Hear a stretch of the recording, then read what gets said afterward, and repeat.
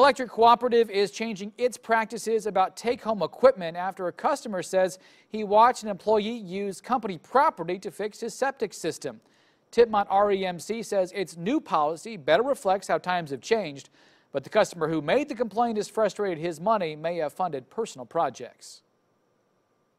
It just got to the point where enough's enough. You know, when I saw that was over the top. And that was this photo Bill Campbell took last month of a Tipmont REMC employee using a Tipmont mini excavator to dig up his backyard. When I saw him using heavy equipment for their personal use, then, you know, that opens up all sorts of things liability-wise. Who pays for that?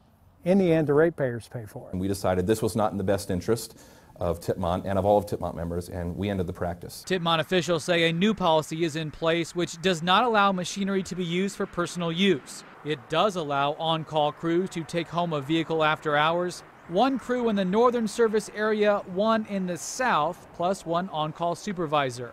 Communication Director Rob Ford says the practice of personal use had been allowed under certain conditions, including the employee getting supervisor approval, being held completely liable for any damages, and paying for any costs like fuel. But for liability reasons, it could not continue. We were very grateful to have the opportunity to work with this member and to make a positive change for the betterment of all our Tipmont members. Ford says personal machinery use was rare but did not have records for exactly how much it was used.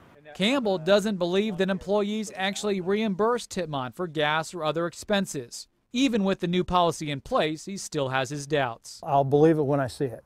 I mean, lip service is one thing, and I'll believe it when I see it. Rob Ford says some employees had taken home machinery for volunteer community service projects like hanging Christmas decorations or changing light bulbs at a ball field.